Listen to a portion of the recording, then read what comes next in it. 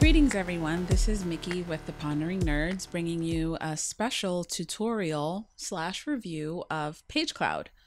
It's this really cool, brand new WYSIWYG website editor that's similar to Wix or WordPress, where you can create a website and there's a CMS laid out for you. But it's a bit different because you get to pull different elements from outside of the site into your website. So it's this amazing platform that Lance was really impressed by from a TechCrunch demo of it, and he showed it to me, and I was totally blown away. Like, I felt my heart beating faster. It was amazing what I saw. So we decided to create an account, and we're going to share with you today what we've learned about the platform. So once you log into your account, you will be brought to the dashboard, which will show you your website and the website name. We named ours Test 2 because we're testing it out. And you also get your own personal page that's separate from your website. So if you want to have your own little space on the web that's is just separate from your website, you can play around here. And there's similar options for your personal page. You get to share it with the world. You get to scrap it totally to just start new. Same thing with your website. But with your website, you get to park a personal domain to that website, or you can use the default website, which is your name, the website's name, .pagecloud.com. Go to your accounts drop-down menu to see all of the administrative options. You will see 5 links: your dashboard, profile, bookmarklets, password, and billing. Password and billing, that's self-explanatory. The dashboard, we're in the dashboard right now. Your profile lists the information that you signed up to the account with. So you'll see your username, your email, and the name of your account, pretty much.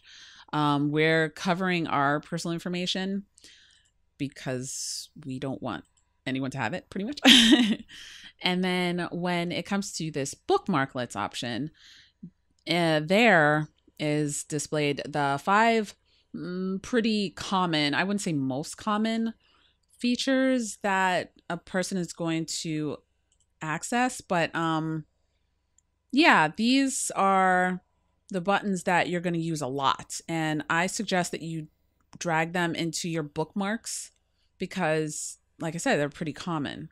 In the TechCrunch demo, these buttons were actually in a drop-down menu, and I'm not sure why they broke it up into these separate buttons. But yeah, PageCloud it's changing before our eyes. I've seen actual changes myself since we've had the account, since they went live. So yeah, I'm gonna keep abreast of all the changes that is happening with PageCloud, and I'm reading up on their blog. And yeah, I suggest that you do the same, just to make sure that you follow what's going on with PageCloud. So let's get started. As you can see, there's a blank page. What I plan on doing is I'm going to find a really simple web layout that I'm going to recreate in PageCloud. So for now, I'm just gonna fool around with some objects here. You can use their default text element, right? You can change the text here.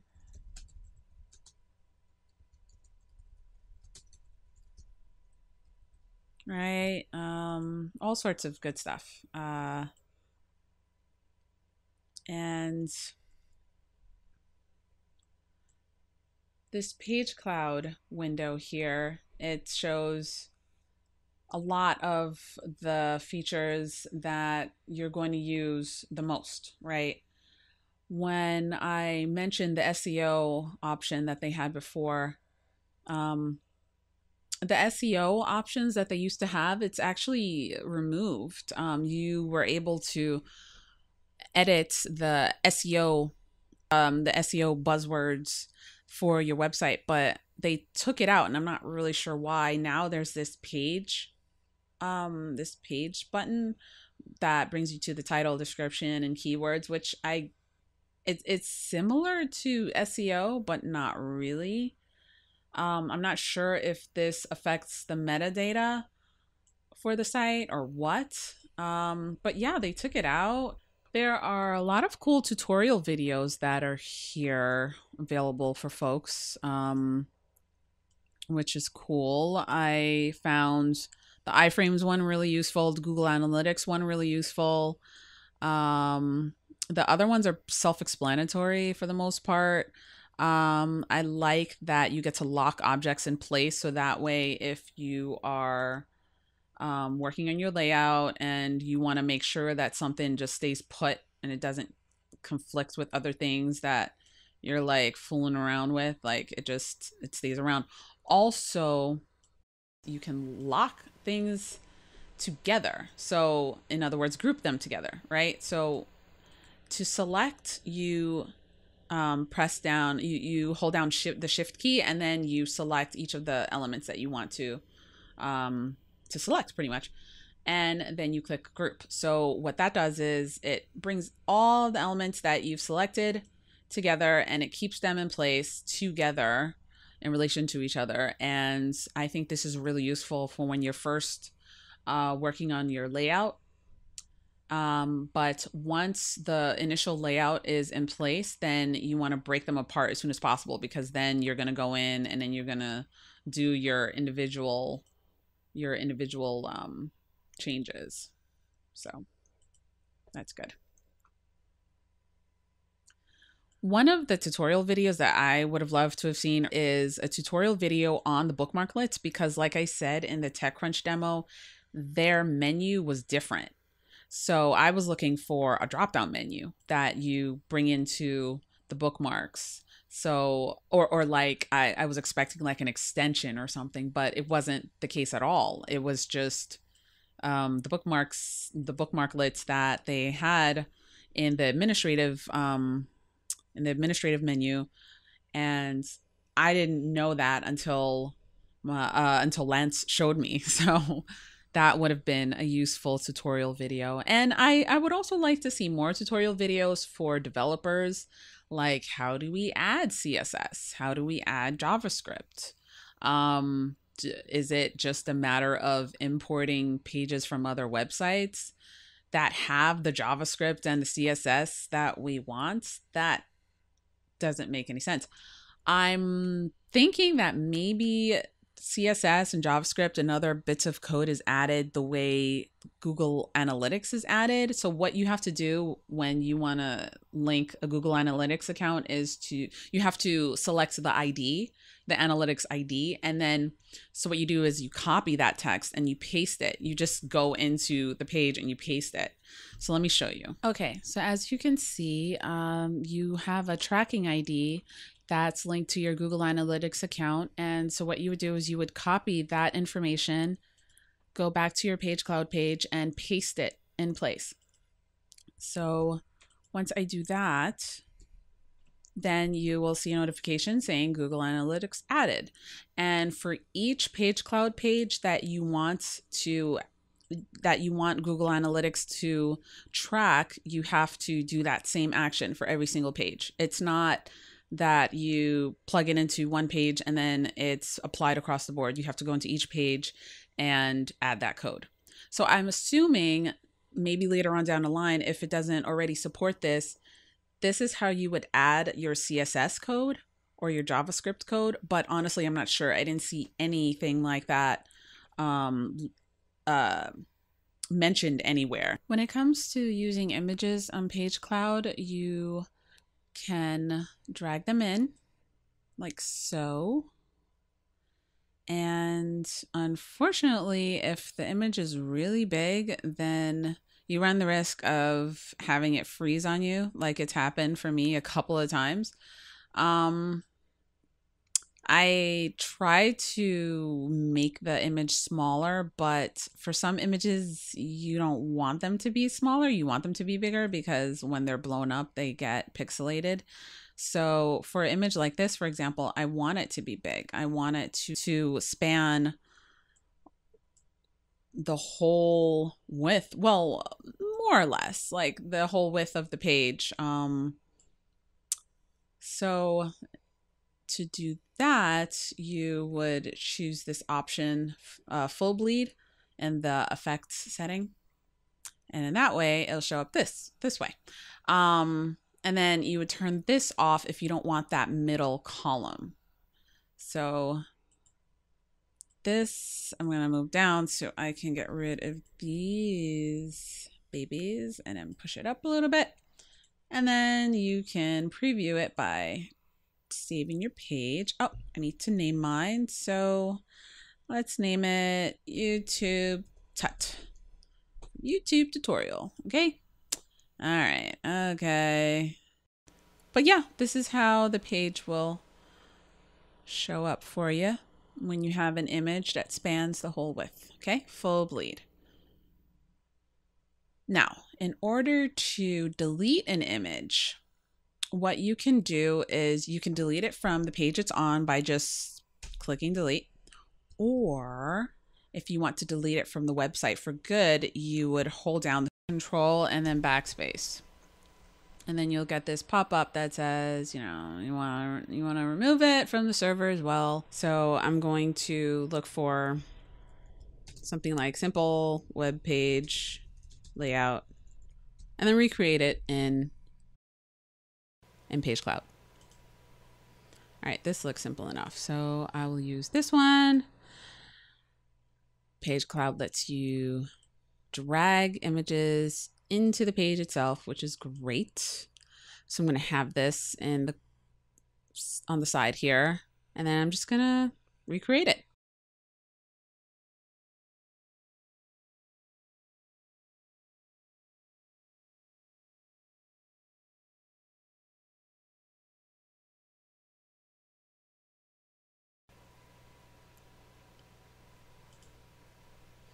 Like I said before, one of the cool things that I would love to see is for users to have the ability to set a font of their choice.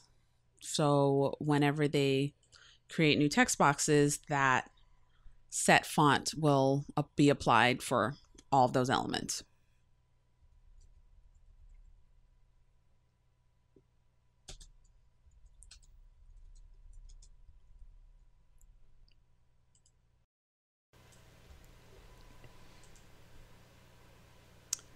As you can see, there are shortcuts here on the right that are really useful. You just go to the shortcuts menu here.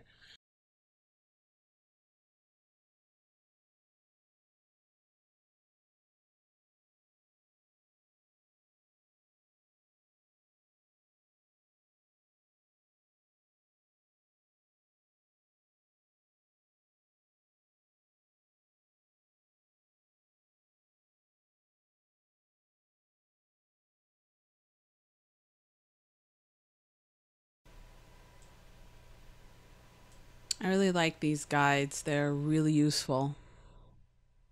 They make everything line up just right.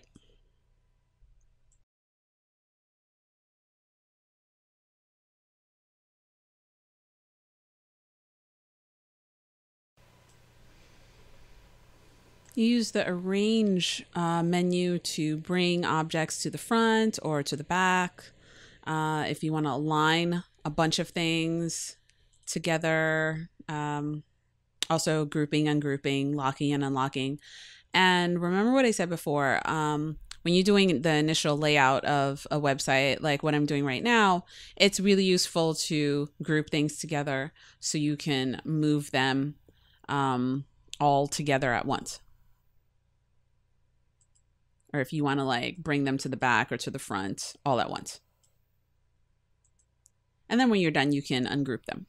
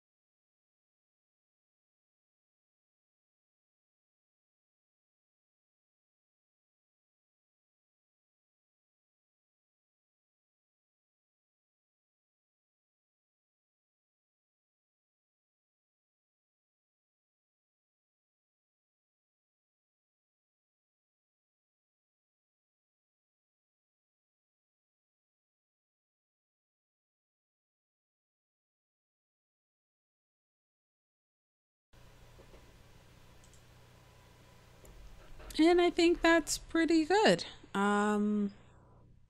Yeah, pretty much I just wanted to do a quick duplicate of this layout, and yeah, I was able to achieve that. I'm going to save it and preview, and there we go. One thing that I would like to see in PageCloud is the ability to change the height of a page. Unfortunately, when you import a page, for example, I'm going to import the Pondering Nerds page to test too.